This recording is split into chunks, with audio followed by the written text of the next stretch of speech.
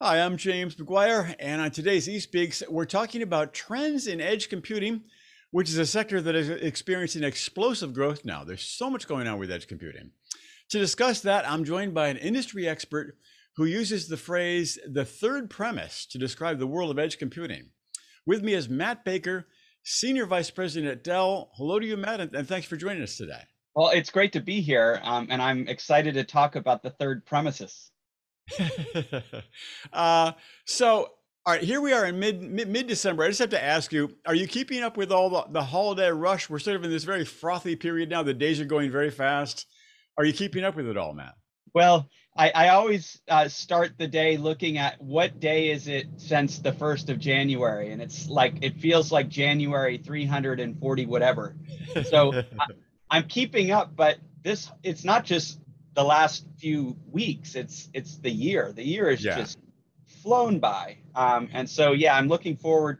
We typically have a shutdown week and people tag on another week of vacation. That's just sort of the way at Dell Technologies. And so Mhm. I'm looking forward to getting a break because it's been a fantastic year. Our business has been wonderful. But it's also been a hard year. It's been a hard 2 years. I don't think we can get away from that. Yeah, no, it has been a hard 2 years, and I think we're fortunate as we sit here today that we've just survived it. But yeah, I totally get your point, and very much looking forward to the holiday myself. A little, unplugged for a little while. That's right. So interesting. You wrote this very cool blog post, and I'll put it in the article. I think people should read this. You wrote that, quote, "We are on the verge of a great swing of the pendulum from a state that Microsoft CEO Satya Nadella characterized as peak centralization toward a much more distributed IT environment," end of quote. Along those lines, in your blog, you managed to connect the movie, I love this, Close Encounters of the Third Kind with current IT trends. So I guess the move towards the more distributed environment is of course the move to edge computing. But how does that relate to the movie? Matt, please explain. Well, it was a play on word with a phrase that I had coined here at Dell, the third premises. And the reason that I coined that term is that basically edge and IoT sort of bring about a certain consideration of, oh, it's going to be this far edge, in an oil field or in a factory or wherever. Hmm. And what I wanted to say is we've been locked in for over a decade, this sort of false dichotomy of it's either on premises or off premises. Hmm. And basically I said it's going to be the third premises, in that in order to achieve the types of outcomes that businesses are trying to create, you're going to have to do things in real time. And there's this pesky thing called the speed of light that Hmm. you really can't work around, right? And in real time systems, you can't really tolerate more than a few milliseconds of latency. And so the idea is it's not just going to be the far edge. We are going to see computing sort of decentralized out into the world around us in order to power these, on the consumer side, these immersive real-time digital experiences in entertainment, in, you name it. And then on top of that, this sort of shift towards, automation everywhere, hyper automation, and all of that too is, requires real-time operations. And until someone harnesses, uh, uh, quantum entanglement for, latency-less networking, I think we're stuck with, having to put more and more out into the world around us in order to achieve those real-time outcomes. Yeah, I mean, I think the key word there is the word immersive. I mean, there is this older paradigm that you're referring to that we're sort of outgrowing. There's the data center in the beginning, and then there's cloud computing. People reach out to the cloud. Maybe there's hybrid computing. That's kind of a big deal. But really, when I think about the edge, it's not just the network. It is immersive. It's all around us. It's on my wristwatch, of course. It's sending data back. Who knows, my coffee pot? The traffic light. It's really it is an immersive environment that sort of encompasses cloud and the data center. I Certainly. mean, there's some people that say, well, the edge will devour the cloud, which brings me to the my second question here.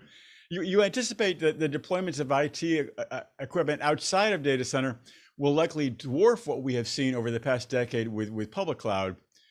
How do you see this evolving? Well, I think that this becomes this virtuous cycle of automation, achievement, optimization, and I think that we're beginning to see a great unlock of automation driven by advanced analytics, AI, machine learning, deep learning, you name it, machine vision. And therefore, everyone's eyes are open to, okay, well, what can I do with this real-time automation to, promote safety, improve efficiency, prevent theft and loss, all of these various capabilities that you could have. And I think that's simply going to drive the adoption of technology in, again, the world around us. We talk with major retailers who today, they have a cluster of 4 hyper-converged, like a VX rail in their store. And they're talking about going from 4 to 20 to 40, right? And that's because in their store? Yeah, in remember, these are big box retailers that we're talking about. Gotcha. Right. But maybe 40 is a little much, but certainly 20 is not outside the realm of possibility. And with that increased specialization, GPUs, you're going to start to see these mini data center deployments all over the place. And it's going to require, new and interesting ways to deploy it. We started many years ago servicing hyperscale players with these large modular computing containers. We call them containers, not the Kubernetes kind, but like a shipping container. Right. But they're actually truly modular data centers that you can drop. Well, we've shrunk that down to a size where, you've got a shipping dock. Why don't we drop off a data center inside of something that looks kind of like a refrigerator, and you've got all the compute you'll need for some period of time. So it's solutions like that I think we'll see more and more. And, think about smart cities or traffic automation and all of this stuff. We're probably going to start to see these just sort of dropped into areas all over the place, right? On street corners, in parking lots, etc. It's interesting because for years, as cloud has grown up, people would ask, so when is the data center going to die? The way you're talking about it, really, maybe the data center is never going to die. It's just going to shrink down and become omnipresent. The data center is, if the data center can fit inside of a bread box, so to speak, a tiny micro data center. Yep. I guess the concept of the data center will itself expand and enlarge and morph to be really fill out the edge. Yeah. Well, first of all, there's another, I think, truism in our industry is everyone likes to pronounce the death of something. Right. And there are no zero-sum outcomes in our industry and frankly, in most industries. So we fully anticipate that the world is going to be on premises, off premises, and the third premises. And that ultimately, cloud as a concept is less of a locality and more of an approach to operations or operating model. And it's going to have to consider this significantly now distributed environment. And I think that the world of computing is that just sort of IT expands to be pervasive, right? So yeah, there's data centers, there's big data centers, there's hyperscale data centers, but they're microscale data centers and everything in between. So I think that what we're really talking about is, we're blowing up the 4 walls of IT and it's getting distributed everywhere. That phrase, the third premises, it's plural. I realize it's not third premise. The third premises. That is your invention, and it really means it's not just cloud. If I'm understanding the word correctly, it's not just cloud. It's actually does that term an umbrella term that mean cloud, old-fashioned quote unquote old-fashioned data center, and the edge, or is third premises specifically the edge? Specifically, edge deployments. It's basically everything that doesn't fit neatly into the sort of past definition of on-prem and off-prem, right? That typically on-prem meant in my data center, a traditional data center. Right. Typically. Off-prem meant typically in the minds of most, pundits, press, etc. Off-prem meant hyperscale cloud data center. Right. But the reason I created the term third premises is like, look, it's not this sort of duality, it's going to turn into everywhere. So everywhere that's not those two things is what I use to describe. It's the edge, it's IoT, it's what we, people argue with me is are the servers inside of a big box retailer the edge? I would argue yes. Many Right. people argue, well, no, that's like branch offices. I'm like, well, what's the difference, right? Right. What's the Right. difference? I So mean, the term could get complicated. I mean, many things in IT have numerous definitions. When I think about if I'm going to, first of all, I really like the term third premises. I might start using it.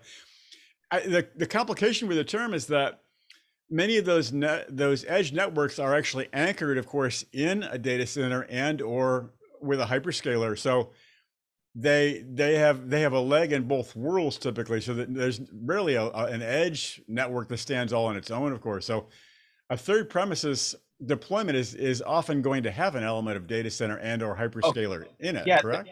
these are all going to be interconnected with one another, right? And Right. so I guess what you would say is, imagine if a lot of this is driven by the desire to do real-time automation, right?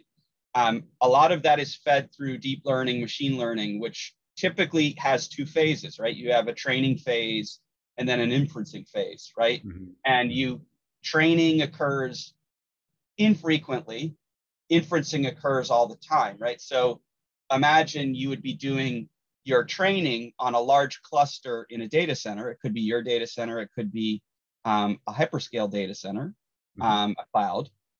And you do the training, and then you deploy this algorithm to hundreds of locations, and the inferencing is done in situ, right? So all of these things are interrelated. And of course, when it's in situ, they're going to then find the interesting events that the algorithm is trained to see, and or aberrations of the algorithm, and those will get sent back to the centralized training base, if you will, and the cycle repeats itself. So this is all interconnected. It's not, one versus the other, or, the third premises. It's all together. And, a lot of people have argued with us. We stated that, look, very soon customers are going to actually be operating elements of applications in all of these locations simultaneously. And we also argued that they would be doing so on-prem, off-prem, and between public cloud environments. And we just got some data back from ESG research that highlighted the fact that, yes, that over 50% of people are absolutely intensely using more than one cloud provider. It's not just like they have one primary and then the secondary off to the side. They are intensely using that. And then 63% of the people that are multi-cloud are actually running applications, one single application that has microservices in multiple public cloud and on-prem environments. So it's not unusual. It's not the future. It's happening right now. So this is Right. all about interconnected and what we might term cloud native, microservice, 12-factor. You name this new architecture that we don't quite have a good name for yet. This new architecture allows you to do that because of this new approach to microservices being pulled together to create outcomes. I think that's what's really unlocking a lot of interesting innovation and the ability to distribute more of the work versus having to have a singular monolithic application that sits only in one place. Right. That is really fascinating. And I've seen that all come together. It's really interesting the way it's sort of evolved year by year. Um, One other thing from your blog I have to quote is very neat. Just my last quote from your blog. Quote, we've reached the peak of traditional centralized data and computer warehousing, you write, and we're seeing a fundamental shift in where computing happens and data is generated. Moving from thousands of systems in hundreds of locations to millions of systems and locations creates a scaling problem, especially for public cloud vendors. And here, I love this part. Glory awaits whoever can figure out this scaling issue, and we have a nice head start here at Dell Technologies. All right, Matt, let me give you a chance to do a bit of a pitch. Tell me how this is a very thorny issue. How is Dell Technologies going to answer this issue? Well, I think that the thing that I'm fond of saying is that hyperscale public cloud players are really good at managing hundreds of thousands of things in handfuls of locations, right? Traditional vendors like Dell are incredibly good at deploying, supporting, and servicing, tens of things, hundreds of things, thousands of things in millions of locations. We have a service delivery footprint that is the envy of the industry. And therefore, we have this leg up. I also would say that, look, we are at the verge of a fundamental architectural shift. I mentioned we don't know what to call it yet, cloud native, container based, but certainly I've only seen two other of these major architectural shifts. Early on in the 90s, when I joined the industry, there was an ongoing shift to client server. Mm-hmm. Then there were the excesses of client server that were largely solved by virtualization.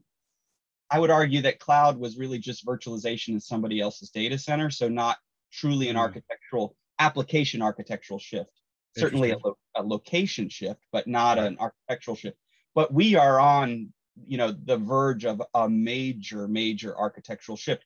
And it's not like containers are new, Docker, et cetera, have been around for a long time, but it's the pervasive use and the experience people have built around building container-based, microservice-based applications that I believe we're on the edge of exploding. And they're referring to really the cloud native world in which applications and indeed entire companies are built cloud first as opposed to any kind of a lift and shift environment. Well, I would say I would shy away from cloud native meaning public cloud first. Okay. What I'm saying is it's the operating model of cloud native, the application architecture. So I'm talking less about where it's done. I'm talking more about how it's built. And that, yes, distributed and microservice based, right? So it's we're going from monolithic applications that had to have an operating system along with them in the form of a virtual machine to containers that are much more lightweight, easier to deploy, and allow for a more innovative approach. Because of that, we're sort of in the early innings of that, and no one knows who is going to sort of rise to be dominant. You've got Tanzu from our best friends VMware, you've got OpenShift, but then you have EKS Anywhere, which is a software only version of Amazon's EKS container service. You've got Google Anthos, which is a software only version of Google's operating environment, container operating environment. And oh, by the way, it also does support VMs to some degree. And then you have Azure Stack HCI, which is the Azure software deployment. So all of these are operating systems, cloud operating systems that can now be deployed anywhere. And we are deploying solutions like that today all over the place. Does one of those operating systems, the so-called cloud operating systems, Tanzu, et cetera, do you think there has to be a winner in the market, or can they actually coexist? Well, that's a really good question. And historically, you tend to have 1 to 2 dominant players and then some specialty players. But it usually takes a decade or more for that to settle out, right? So we're only in the beginning of that. And I think what's important is that our customers benefit from all of the innovation that the industry has to offer, which is why we work with many, or I should say most of them today. Of course, Tanzu is our number one focus, but we also have solutions with Azure Stack HCI, with Anthos, et cetera. So this is what I'm saying is we're going to help create the ecosystem for this new architecture and this new distributed operating environment. And that's the approach we're taking. Interesting. All right. And on that note, let's look to the future and just sort of close things out. I'd like you to look in your crystal ball and what do you see as the near to midterm future of edge computing, also known as third premises? I mean, is there a milestone we can expect, and how can businesses be getting ready for it now? Yeah, well, this is the interesting thing about the industry, right? You have a new movement, and everyone expects it to be some sort of light switch aha moment.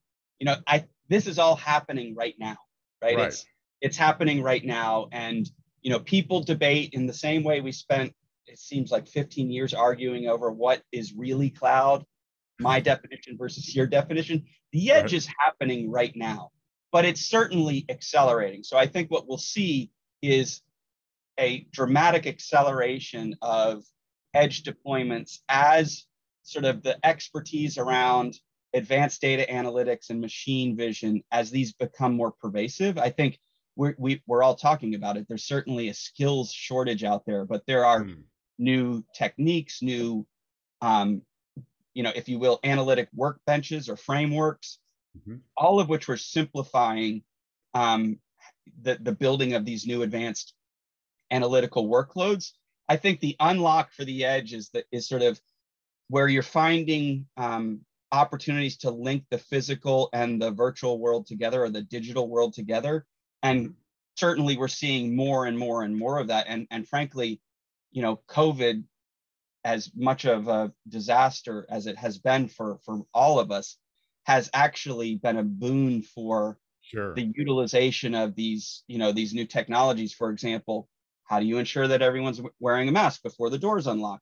All of these are driven through machine learning. How do I monitor people's temperature as they're walking through? These are all things that were not as pervasive as they are today. And so I just think we're experiencing it now. I don't think there's going to be any single event that we could point to, but I think what we'll see is more and more you'll walk into a store and you'll be like, you've got a loyalty application, and all of a sudden, how did it know I was walking past the cereal, right? How did it know my favorite cereal is this, and that it's on sale right when I'm walking by it, right? It's those kinds of things that it will be like they say the boiling of the frog. It's happening. We just aren't noticing it as clearly as I think it's happening. And it's tough, right? Because you also have people who are like investors, for example, who want to say, well, what's going on? What can you point to about edge? It's like, well, I just sold, 1 million servers to retailer X so that they could do these types of things. That's what's happening. So I just think sometimes there's no signal. Everything happens in waves, and waves don't, they're not a singular event. They have some degree of wavelength to them. Matt, that's fascinating. It's going to be really neat to watch the sector evolve over the next several years. And I'm going to start using the word "the third premises." And when people ask me, "What's that?" I mean, you really haven't heard of that term? Well, you need to know that. Check with Matt Baker. At any rate, Matt, thank you very much for sharing your expertise today. Totally appreciate it. Thank you. Oh, well, it's great, and happy holidays, I should say. Thanks. Yeah, no, same to you. Let's have a great one. Come full circle. So thanks for the time. I really appreciate it. All righty. Okay, chat later.